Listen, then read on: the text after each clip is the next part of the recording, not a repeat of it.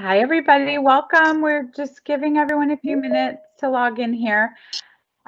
Today, we're talking about upskilling, reskilling, and onboarding, the 6 questions that you need answered. Then we want to welcome everybody for joining us. There might have been a little snafu with the link. So some of you might be joining on the internal side, but we're just going to roll with it here. So go ahead and if you can share with us where you're joining from, maybe what company that you're representing today, what you're most excited to hear about, please feel free to use the chat. Again, we're just going to give everybody a few minutes here to log in, but wanted to welcome you. Today we're talking about upskilling, reskilling, and onboarding, the 6 questions that you need answered. So we're just going to give everybody a few minutes. If you're just joining us, please feel free to utilize the chat. Go ahead and share where you're joining us from, what company you're representing, something you're excited to hear about today. And we are going to go ahead and get started in just a minute here.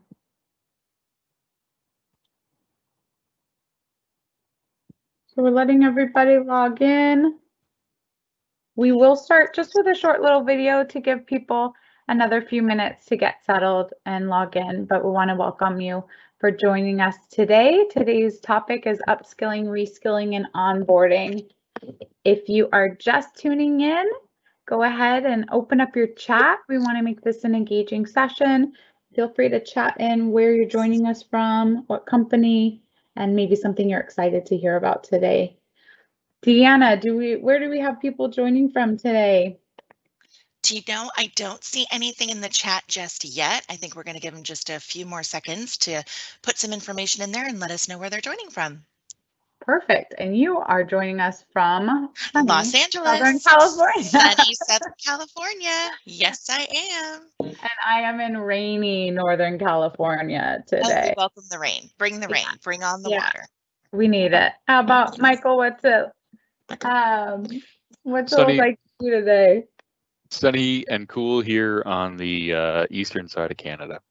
Nice, nice. And it looks like we have some participants from Chicago, my favorite place. Please send popcorn. I love the Gary's popcorn mix.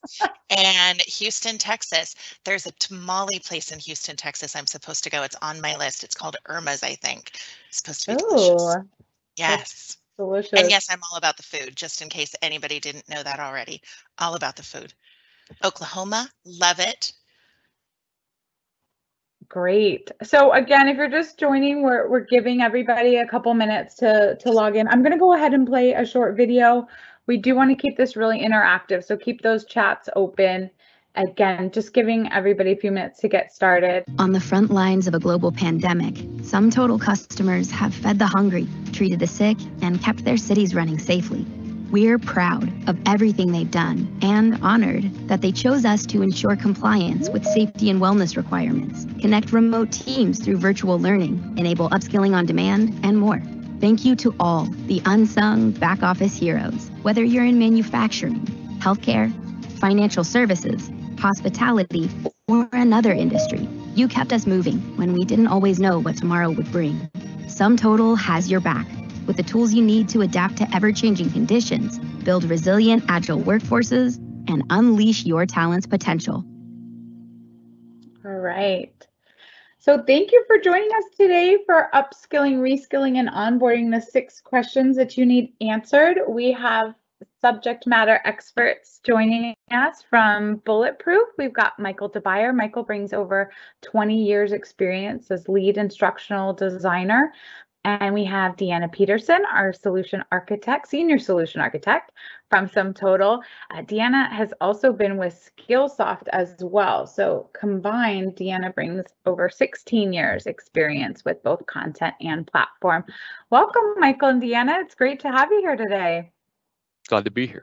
Thanks for having us. I'm so excited to be here. Well, we are going to jump right in. We're going to get started with a poll. So to our participants, go ahead and open up your chat window. We are going to have a poll for our first topic. Our first topic is going to be onboarding. And our first question is, what is your time to productivity for employees in your onboarding process? got less than 1 week, 1 week to 1 month, and more than 1 month. I'm going to give everybody a chance to put some answers in here. Oh, they're starting to roll in. I see it happening. Right now, we are about 75% 1 week to 1 month, which makes sense. Yep. That's about what I would probably choose. We have one that is less than 1 week. Interesting. Okay. Yes. Yes. So also, again, we've got questions that are going to be answered by Deanna and Michael. This is going to be very conversational, like a fireside chat format. We would love to hear from you as well. So please feel free to chat in any tips, tricks, best practices, anything you'd like to share, as well as questions, additional questions than the ones we're answering today. If we have time at the end, we're going to go through the chat and answer some questions and share some of the comments. If we don't have time, there is going to be a follow-up email that you will receive with a white paper, and we will take the opportunity to answer some of those questions there as well.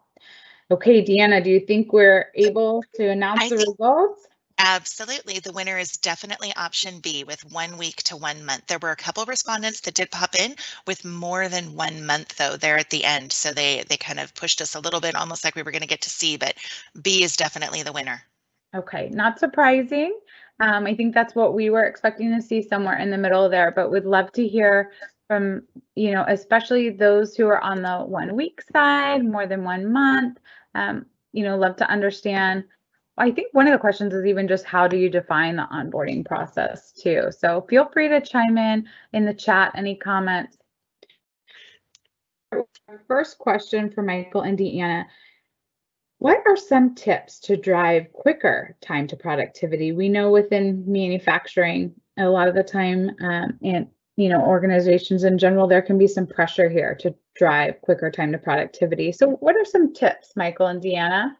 Well, I'm glad to hear that the poll suggested that there's people taking as long as a month to onboard new employees, because making employees productive as soon as possible is important. And what prevents that usually is an organization will begin their onboarding process with 3 to 5 days of classroom training. So the employee sitting in a room and not being productive.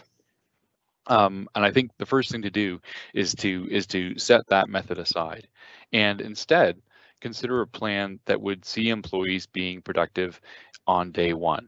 Now, you think about that. What do you need to do? What do you need to cover on the day in order for the learner or for the employee to hit the floor on day one? You need to get through the safety training. So maybe you plan for a short introduction to the company and then get right into the safety training on their first morning on the job. And then in the afternoon, position them out on the line or on the floor doing some work or doing a task. And you do the same thing on day two. Begin your onboarding session in the morning, and in the afternoon, have them out, being productive on the line with the rest of their team. By the end of the second week, the employee has been functioning on the line for 2 weeks, and now they've got all the requisite training. I think another important thing to drive a quicker time to productivity is scaffolding, and I've sort of already mentioned it. And that's basically the idea where you start small and you build on it. So you have the new hire working on one task or one machine or one part of the process, and then you build on it. Day one, they're doing one part of a task. Day two, they're on the second. They've added a step to the process. Day three, they've added a third, and so on.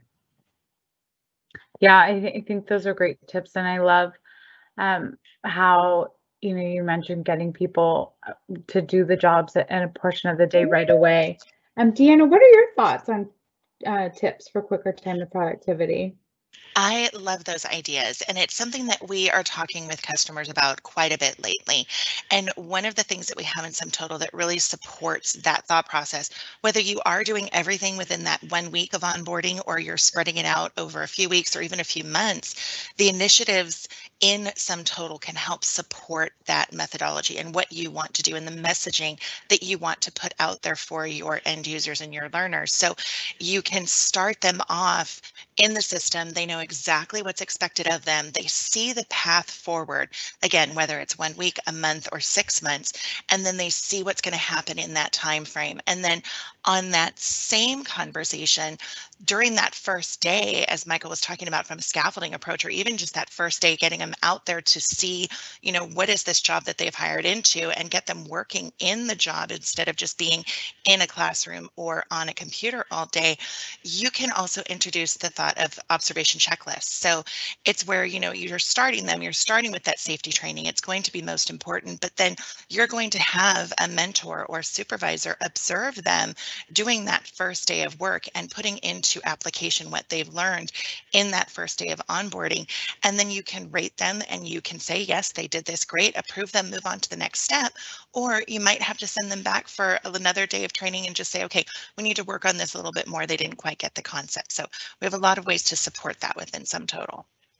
Yeah, I think, and you touched on something very interesting. I mean, you brought up observation checklist. So I think this leads back to just a blended approach, right? And absolutely, that Michael talked about. I know a lot of our customers and organizations are even starting to experiment with things like AR and VR, and how do you use different modalities to deliver different training, and even, stimulating that work experience so that people are able to be productive a little bit faster. Yeah, and all of that can be blended into your onboarding initiative. Yeah, I love that. We hear a lot about companies preferring to have efficient onboarding. And what are some of the risks associated with moving too quickly through that onboarding process? Yeah, efficiency is tricky. During onboarding, an employee is probably going to have a mix of classroom training, videos, probably gonna have to read some forms, and floor training. And efficiency would say that you group each of those modalities all together, and so you're getting through all the e-learning at one time and the videos at another time and so on. It's efficient, but it's not useful. Providing safety training outside of the context of the specific safety risks that a new hire is likely to face, it's going to be lost on new hires. So the risk is that the training in that case isn't going to be relevant when it needs to be. A lopsided or ineffective onboarding process with the goal of efficiency could also leave some employees feeling dissatisfied and unimportant. New hires are interested in companies that invest in them and invest in their training. And if they feel rushed during the onboarding process, they know they can just leave and go find another company that's going to take the time to invest in them. Those are really good points. And I know we'll talk about this in a little bit as well and build on that last point specifically. Deanna, what are some risks that you see in rushing through the process? Top of mind as I was listening to Michael chat about it is disengagement. So, you're going through all of your check boxes to make sure things are done, and you can supply a report saying, hey, they were onboarded, not my thing anymore, but you're risking disengaging them. And they'll be like, okay, I'm just another number in a business that doesn't really care. So by having that onboarding set up and specific and talking to engagement as well as safety, and having that in SumTotal where you can see again that clear path, and it's taking you through those different types of engagement, whether it is just online learning, instructor-led learning, or it's connecting you with a mentor. All of those pieces are going to be important to keep that engagement and to make sure that they know and understand that they are an important person and a valuable asset to your company and not just a number. Yeah, so true. You led us right to our next question. So perfect segue, Deanna, which is, how do you design your onboarding programs for long-term retention? I think the best way to design your onboarding for long-term retention is to plan for long-term onboarding.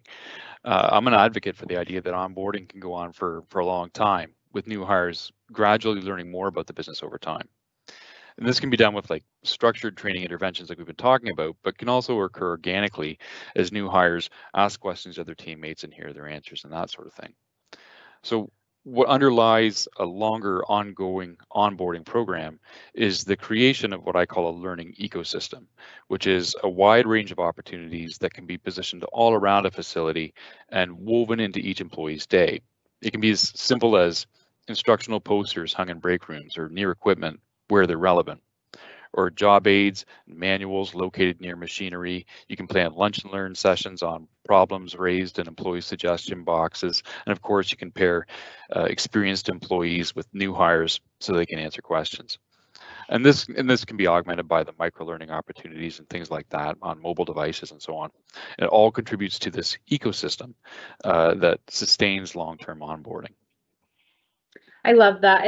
And the learning ecosystem, I think that's such a great way to describe that. You mentioned surrounding the employee with learning and everywhere. It just makes me think of Google. Google does learning on the loo, which is truly surrounding them, taking every opportunity to learn.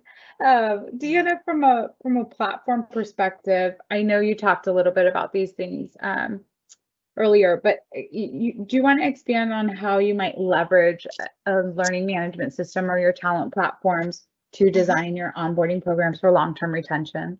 Oh, 100%. So I promise I'm not going to keep going back to the initiatives or the onboarding, but one last thing I do want to mention about it is that with the recent releases, what we've done is we've allowed you to, time out when that onboarding is going to happen. So you can say it's going to be 30, 60, 90, or as Michael was saying, it could be a 6-month process. It could be a year where they're constantly being re-engaged through the initiative for their onboarding to come back in to learn something new, to take that next step in their path. So they're really powerful and there's a lot that you can do with them.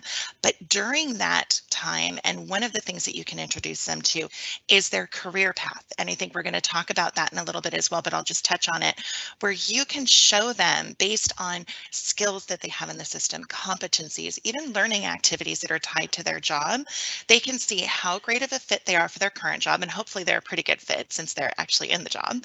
But then they can also see other jobs within the organization and how they fit into those jobs and where they could possibly move up, move laterally, or move into a completely different group. So those are going to be very powerful. But one last thing I have to mention, and there was a mention of learning in the loo, which cracks me up, and posters on machines or posters within the break rooms, etc.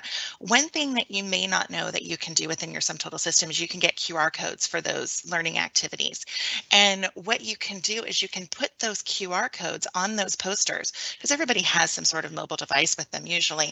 Scan the QR code and it can take them to a curriculum that's going to train them on that machine.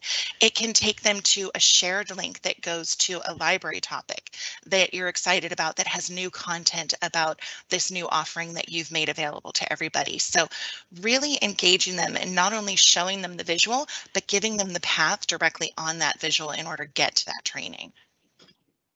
Yeah, I think that's so key. One thing, we didn't talk about, but is a lot of our customers are experiencing is the multi-generational workforce. And, a lot of the research says that millennials and Gen Zers really want to feel engaged in the culture of a company, and they want to be part of that whole purpose. So I think another tactic is making sure that your onboarding programs really also include like immersing them in the culture and the mission as well. And that's a great way to get them into that culture, is through that onboarding, because everybody is going to see the same message and they're going to be taken through that same path, depending on their jobs and where they land. But it's a great way to get everybody introduced the same way. Yeah, I agree. So that takes us to our next topic, which is upskilling. And we've got another poll, so get your chat ready. Our poll question number 2 is, how does your organization identify people to upskill? Do you A, upskill everyone, B, focus on high performers, C, focus on low performers, or D, only people who ask for it? Give everybody a little bit of time to get some answers in. They're pouring in. Yes, they are pouring in at a trickle.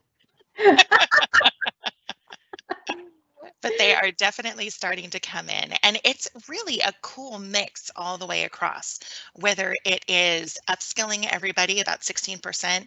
It's a tie right now, a 3-way tie. Oh my goodness, this is exciting, between A, B, and D. So, and D is starting to pull out for the win. I think D comes through at the end with the win. Okay. To me, that makes sense. And even B and D, because a lot of the time the people who are asking for it are actually going to be your high performers. And I know another thing we hear from our customers is they're strapped for resources or trying to make the case for upskilling people. Everybody knows that it's important, but a lot of the time trying to get funding to do it, you have to build an ROI and show the specific use case for it. So it's not surprising to me that it would be a select part of the population. Which brings us to our panel question, which is how do you ensure upskilling provides the employee with what they need to advance in the role? So there are really two things I think of when it comes to upskilling, and I group them as formal and informal. So I'll start with the informal. I'm an advocate for a company developing a culture of learning. So the culture's employees are engaged in learning and they want to learn more about their role and the company as a whole, and they're eager for learning opportunities. And to them, I just say, make those opportunities available. Lunch and learns, posters, scannable QR codes on machines that lead to training, and all the rest of it. And these eager learning employees then are going to be good candidates for upskilling, and that kind of aligns to the poll.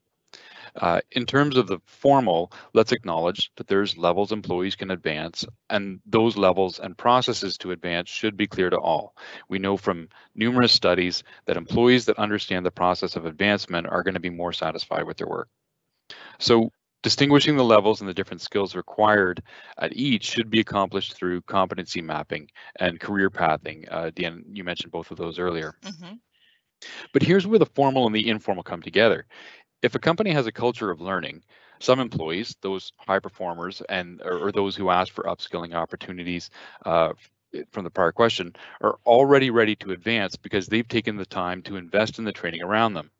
So for these employees, I'd suggest having a test out assessment ready that corresponds to the competency map so that they can prove that they're ready to advance when they're ready to advance.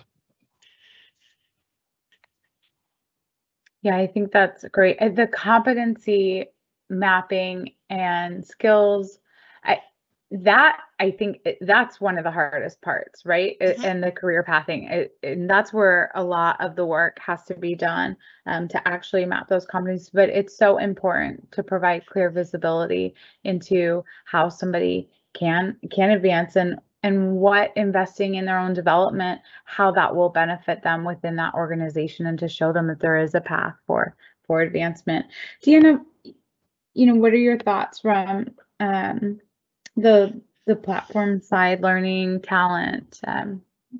I think you use it to your advantage. Use as much of it as possible to get to this place where you can say that you have that very clear career path. And yes, it does take some work. You have to know what those skills are, what those competencies are, what the job description is, what the role is, and it needs to live within your sum total existence. So getting to that place is going to take you some work, but I think the payoff is going to be incredibly high. So you would be able to, on that first day, as we were talking about from onboarding, show somebody their career path, where they stand today, and show them all of those opportunities that are then out there that they match for, just by simply including their information from their resume that they may have put into sum total, or through their initial 30, 60, 90-day performance management snapshot, where you're rating them as a manager on how they're doing in those specific areas and how they're doing within that role, or even with trainings that they've completed. All of that can come together and give you a very clear idea of where you're going. But then even more so as a learner, as a user, when I'm in there, it's great for me to see, oh, that's awesome. I can go into this new role, but I don't know when there's ever a posting about it. I don't ever hear about it because I am doing my work. If you have talent acquisition turned on, it will show me, or I can get job alerts that are going to show me when that opening is available. And then I could go in and I could simply submit my resume online. So all of it ties together. It's all there. It's just a matter of deciding, okay, this is how we're going to set that path out for our users. Yeah, but I think, like you said, it's very, very powerful. It is. And, if you don't have the time to do it initially, to put all those pieces in place, publish a PDF with the job description and link that to the job so that people can see at least what it requires. So there's ways around it. Another challenge when we look at upskilling, and specifically in industries like manufacturing, there's a large dustless workforce. There's a global population. It's multi-generational. What are some considerations when upskilling this type of workforce, multi-generational, global, and there may even be some technology gaps? Well, let me take the global question first.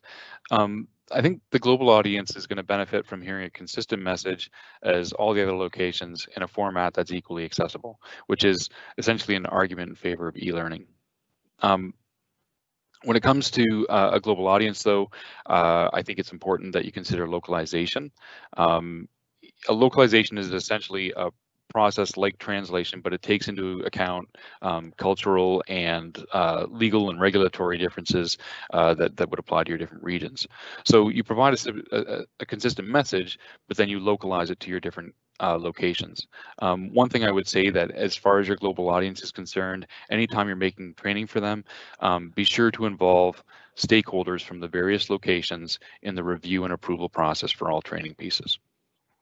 When it comes to your multi-generational workforce, the question does usually trip up over technology, and the stereotype is that the older generation prefers to sit in the lunchroom and watch a video or listen to an instructor. And I think that's untrue, and I think it's outdated. Most of the older generation comes to work with a smartphone just like everyone else, and they have equal access to videos and e-learning and all kinds of different modalities on their phone. But it goes to the point I was making earlier about having multiple modalities available. In a multimodal environment, in a learning culture, the employees, young or old, all have access to different types of learning opportunities, and then they can go to those, whichever they think is going to be the best suit for them, and learn the way that's best for them. Yeah, I think those are great tips. Deanna, what are your thoughts? Sum total within the platform, we support all of that, whether it's multilingual, multimodal, all of those can be supported from a learning aspect. But one of the other things that I like to point out to customers is when they are looking at that multi-generational, and you might have those that are going to be retiring out soon, but they really are your brain trust. You need to get that information. You need to pull it out. So encouraging them to make those learners, content creators where they're uploading videos or they're submitting content to be uploaded that is tips and tricks that they've learned along the way and things that they've done that might not be written down in a manual anywhere, but encouraging them to contribute to the content in any way possible, I think is going to be very powerful too. I think, social is so important. And one Absolutely. of the things that we hear specifically around our manufacturing customers is not just the multi-generational. We know that a large population is retiring and you want to capture that knowledge, but even just because different plants may be very siloed and it's hard to spread that knowledge across the organization. And so how do you disseminate things that are happening in Germany that could be working really well in North America? So I love that aspect of the tool. We're coming to an end very quickly here. So the 30 minutes went by fast. Our final topic's reskilling. This is an easy poll though. So I think the answers really should be pouring in on this one. Would you agree that reskilling employees is critical to business success? We'll give everybody a minute here, but I think we know what the answer might be. I think our love of talking is coming to a head here with our time. We do love to chat. Yes, I don't have any no's yet, so that's a good thing. All right, we're gonna assume it's a yes because yes. we do want to cover our last and final question. What are the core components of a successful reskilling program? Okay, so as the poll proves, reskilling is important. So what do you need to do? You need to be ready. And the components of a successful reskilling program are going to draw from the various modalities we've already discussed in that training ecosystem. The one thing I will say in addition to that, while you're making those reskilling opportunities available, consider providing soft skills training as well. It's an important feature, especially for your younger audience, so they're not just learning how to do a job better, but they're developing the skills that increase their potential at work and outside of work. You can think of management training skills, leadership skills, and that kind of thing, which could have a really positive impact on your workforce. Awesome. Thank you, Michael. Deanna, I know we didn't have a lot about the platform site, but you were bringing some some experience, right, from Yes. your Skillsoft days about the core components here of a successful reskilling program. Absolutely. And when you're talking about soft skills, the Skillsoft content, third-party content, any content that you're bringing into the system is really going to help support that. And I always would think it's funny when I worked on the Skillsoft side and we would do our quarterly business reviews, we'd go over the top courses. And before I would review them with the team, I would ask them what they thought were their top courses, and they'd give me all their ideas. And it was mostly internal or very lofty ideas. And it turns out the top courses were always, how do I work with my peers? How do I deal with a difficult boss? And things that were more about how to navigate their life in this work environment. And they were always surprised by that because it wasn't conversations they were having, but your learners feel comfortable finding that information and taking that online and being able to digest it and then hopefully increase their knowledge or help them in those conversations. So bring those into your platform. You'll have your technical information, you'll have your technical content, which is always going to be relevant and very specific to you, but always bring in those soft skills because that is what everybody is looking for. Yeah, and I think that's what allows them to be flexible, right? And yes. when you're creating agile organizations, you want that growth mindset. People need to be able to change as the business changes and be able to adapt those skills. Because like you said, the technical stuff, it's always going to be changing. The product is going to be changing. Right. So it's really, about building those foundational skills. And those skills that you take with you to all your jobs. Exactly. Yeah. So what's next? This 30 minutes blew by. I think we could talk about this for hours. So the next step, we would like to offer everybody on this webinar a complimentary 30-minute consultation. So there should be a link that we're going to drop in the chat here. You can use email. If you're a Sum Total customer, you can reach out to your customer sales director or and work on scheduling this, but we'd love to talk more about this topic. Again, we are offering a complimentary 30-minute consultation with Holly Sherrod from Bulletproof. We are also going to send out a recap email with some helpful tips that we've covered today. And if there were any questions in the chat, we will go over those. But really want to thank everybody for joining us today, and we look forward to continuing the discussion with each one of you.